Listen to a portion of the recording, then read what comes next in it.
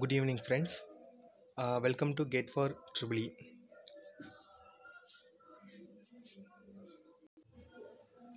ஒரு சின்ன ரெக்யூஸ்ட்டுங்க. இப்போ +2 முடிச்சு இந்த ரிசல்ட்டுக்காக வெயிட் பண்ணிட்டு இருக்க ஸ்டூடெண்ட்ஸ் எல்லாத்துக்குமே ஒரு சின்ன ரெக்யூஸ்ட். எந்த ஒரு கோலும் இல்லை எனக்கு, நான் நெக்ஸ்ட் என்ன படிக்கணும்னு ஒரு பிளானிங் எதுவுமே பண்ணலை.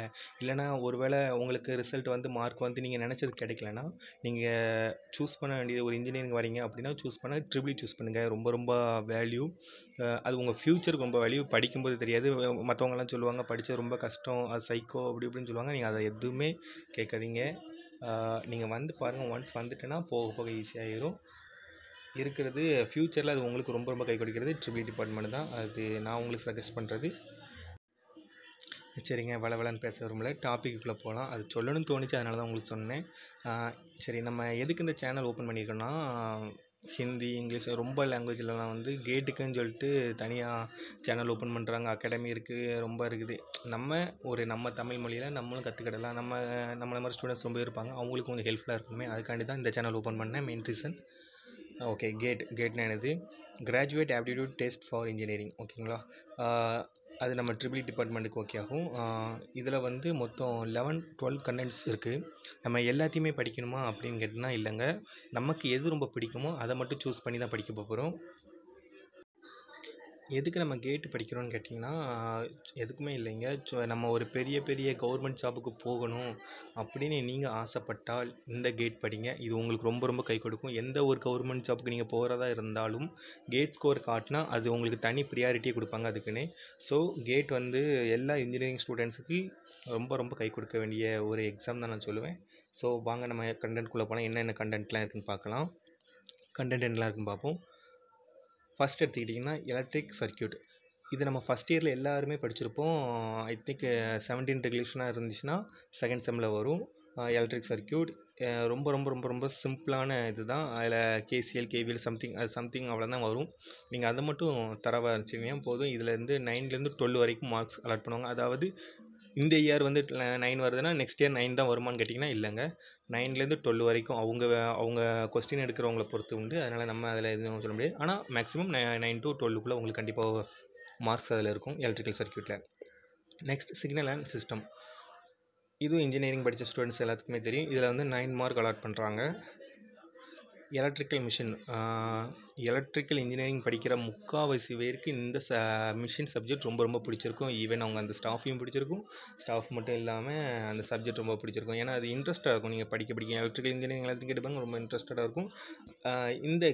இந்த கண்டென்ட்டுக்கு நம்ம எவ்வளோ மார்க் கொடுக்குறாங்கன்னா இப்போ 10லேருந்து 13 வரைக்கும் கொடுக்குறாங்க. ஸோ நெக்ஸ்ட் பார்க்கலாம். நெக்ஸ்ட் வந்து பவர் சிஸ்டம் பொறுத்த வரைக்கும் 10 மார்க்ஸ் அலாட் பண்ணுறாங்க. பவர் சிஸ்டம் ரொம்ப சிம்பிள். பவர் எப்படி ஜென்ரேட் பண்ணுறோம், நம்ம டிரான்ஸ்மிட் பண்ணுறோம், அவ்வளோதாங்க வரும். நீங்கள் படித்து பார்த்தீங்கன்னா ரொம்ப ரொம்ப ஈஸியாக இருக்கும். நம்ம இதில் என்னெல்லாம் இருக்கும், இதெல்லாம் கண்டென்ட். இந்த கண்டென்ட்டில் எப்படி படித்து எப்படி மார்க் எடுக்கலாம் ஈஸியாக, அதை வந்து நான் நெக்ஸ்ட் வீடியோவில் போடுறேன். இப்போ என்ன கண்டென்ட்லாம் இருக்குன்னு பார்ப்போம். Next power system and then control system ரொம்ப அழகான சப்ஜெக்ட்டுங்க. கஷ்டமாக இருக்கு சொல்லுவாங்க, எடுக்கிற ஸ்டாஃபை பொறுத்து. எனக்கு எடுத்த ஸ்டாஃப் ரொம்ப நல்ல ஸ்டாஃப். ஸோ அவங்களுக்கு கங்க்ராஸ். உங்களால் தான் சார் எனக்கு நல்லா புரிஞ்சிச்சு. ஒருவேளை அவர் இந்த வீடியோவை பார்த்தாங்கன்னா அவங்களுக்கு அடி சொல்கிறேன், வேறு ஒன்றும் கிடையாதுங்க.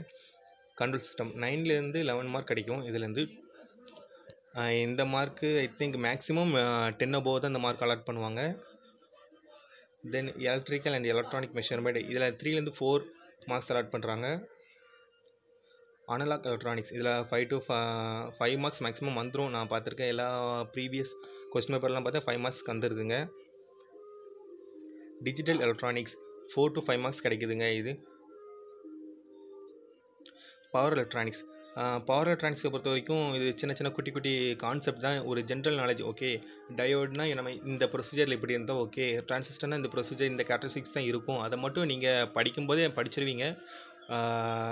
இன்ஜினியரிங் தேர்ட் இயர் படிக்கும்போது ஓரளவு ஓகே, அதோட கேரக்டரிஸ்டிக்ஸ் இவ்வளோதான் சொல்லிட்டு ஒன்ஸ் நீங்கள் செமஸ்டர் எழுதுவீங்க 81 83 அப்படிலாம் எழுதும்போது அது உங்களுக்கு மனப்பாடம் ஆயிருங்க.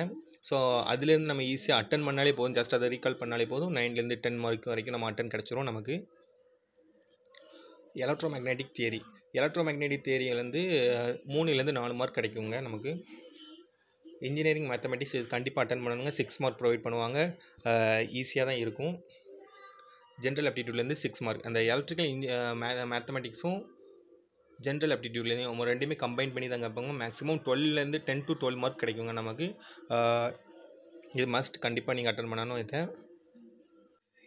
என்னப்பா இவ்வளோத்தையுமே படிக்கணுமா அப்படின்னு கேட்டிங்கன்னா, இல்லை சத்தியமாக இல்லைங்க. நீங்கள் இவ்வளோத்தையுமே படிக்கணும் அவசியம் கிடையாது. ஏன்னா நான் சொல்கிறேன், நார்த் இந்தியன்ஸ் ஃபுல்லாமே இவ்வளோத்தையுமே படிப்பாங்களா?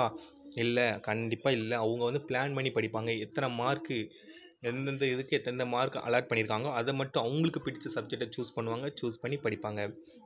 என்னை பொறுத்த வரைக்கும் நீங்கள் எதெல்லாம் எடுத்துக்கோங்க அப்படின்னு கேட்டிங்கன்னா, எலக்ட்ரிக்கல் சர்க்யூட்லேருந்து 10, 12 அந்த மார்க் வரைக்கும் கேட்பாங்க. ஸோ அதில் மேக்ஸிமம் நம்ம அப்ராக்சிமேட் ஒரு வேல்யூ போட்டிருக்கோம், 11 போட்டிருக்கோம். எலக்ட்ரிக்கல் மிஷின் ரொம்ப மஸ்ட், கண்டிப்பாக படிங்க, ஈஸியாக இருக்கும். நீங்கள் இதில் ஈஸியாக 10 above எடுக்கலாம், ஸ்கோர் பண்ணலாம், 12 மார்க். பவர் சிஸ்டம் ரொம்ப ரொம்ப ஈஸி, 10 மார்க் எடுக்கலாம். கண்ட்ரோல் சிஸ்டம் ஈஸி, ரொம்ப ஈஸி, 10 மார்க்ஸ் எடுக்கலாம். பவர் எலக்ட்ரானிக்ஸ் 10 மார்க்ஸ் எடுக்கலாம். Engineering mathematics and general ஆப்டிடியூட்லேருந்து 12 marks எடுக்கலாம் மொத்தமாக. ஓகே, இவ்வளோத்தையும் படித்தாலே போதும், ஒரு மேக்ஸிமம் 60 to 70 வந்துடும். அதுக்கப்புறம் இடையில உள்ளதெல்லாம் நீங்கள் ஓரளவு ஜஸ்ட் பார்த்து விட்டு போய் அங்கேவே உங்கள் லக்குக்கு அதுலேருந்து ஒரு 2-3 மார்க் கிடைச்சாலும் ஓகே, பரவாயில்லைங்க. ஒரு 70 மேக்ஸிமம் இந்த இதை நம்ம தரவாக கவர் பண்ணாலே போதும், ஒரு 70 மார்க்ஸ் எடுத்துடலாங்க. ஓகேங்க, இன்றைக்கி ஃபுல்லாக நம்ம என்னென்ன கண்டென்ட் இருக்குதுன்னு பார்த்துட்டோம், எந்தெந்த கண்டென்ட்டுக்கு எவ்வளோ மார்க் அலாட் பண்ணியிருக்காங்கன்னு பார்த்துட்டோம்.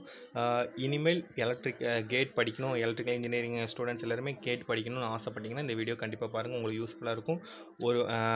உங்களோட உங்கள் +2 முடித்த பசங்க யாராவது உங்களுக்கு தெரிஞ்சிருந்துச்சுன்னா மஸ்ட் நீங்கள் கண்டிப்பாக அவங்கள எலக்ட்ரிக்கல் சேர விடுங்க. எந்த காலேஜ் வேணாலும் ஓகே, சேர விடுங்க, ஒன்றும் பிரச்சனை கிடையாது. இனி நெக்ஸ்ட் வீடியோவில் நம்ம ஒவ்வொரு கண்டென்ட்லேயும், இப்போ சர்க்யூட் தியரி எடுத்தால் சர்க்யூட் தியரி என்னென்ன கொஸ்டின் கேட்பான், அதில் ட்ரிக்ஸ் டிப்ஸ் எல்லாத்தையுமே நான் உங்களுக்கு சொல்லித்தரேங்க. அப்படி இருக்கிற மொத்தமாக படித்து நம்மளும் உங்கள் கேட்டில் ஃபஸ்ட் மார்க் வாங்கி நம்மளும் ஒரு கவர்மெண்ட் ஜாப்பை கெட் பண்ணலாங்க. இதுக்காண்டி தான் இந்த வீடியோ போட்டேன். ரொம்ப தேங்க்ஸ்.